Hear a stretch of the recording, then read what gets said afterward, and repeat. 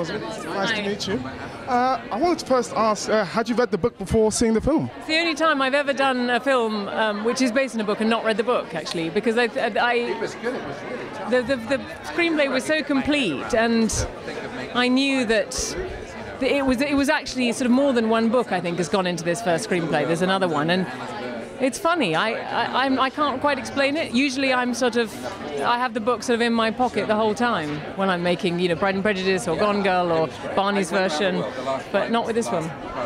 And a lot of characters go through a journey in terms of discovering happiness and searching for happiness. Did your understanding of happiness change while you were making the film? I think it sort of cemented what I sort of fundamentally believe, is that, the pursuit of happiness on its own is futile. You kind of have to embrace life in all its chaos, and you have to have everything. It's sort of, happiness is only valuable when it's in opposition to all the other stuff. Life is chaotic, and the great moments, have to be counterbalanced by something. And I suppose I've always I've grown to understand that as I've got older.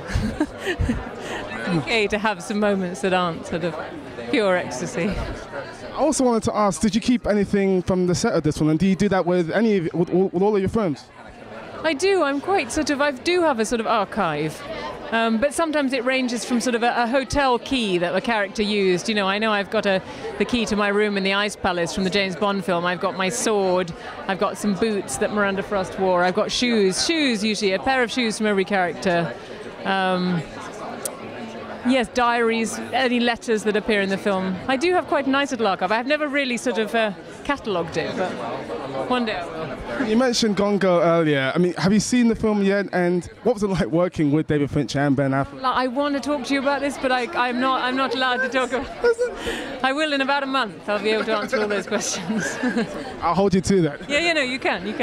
Thank you. Enjoy the premiere.